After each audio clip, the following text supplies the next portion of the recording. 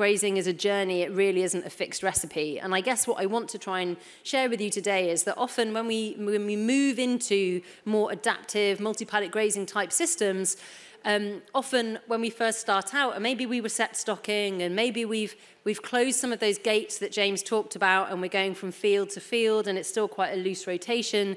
But often what we fall into is a trap of trying to be too prescriptive with our grazing.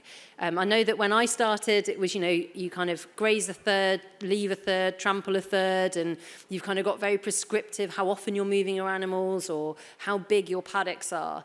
And really, I think what we all need to go through is a process of learning and iterative development of our grazing systems. I kind of used to just talk about grazing, and I used to just wang on about, why it's important to do mob grazing stuff. But increasingly, I really, really feel it's getting more and more important that we understand our financial position.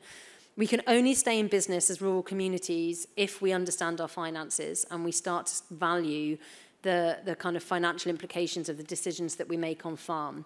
And so many of us that either go through transition or start farming in this way are so much more profitable as a result of doing this. And as I said earlier, pasture for life farms are up to 7 to 8 times more profitable than their conventional counterparts in England and Scotland. We know that we see that, but you're never going to believe it unless you have a go at it on your own farm.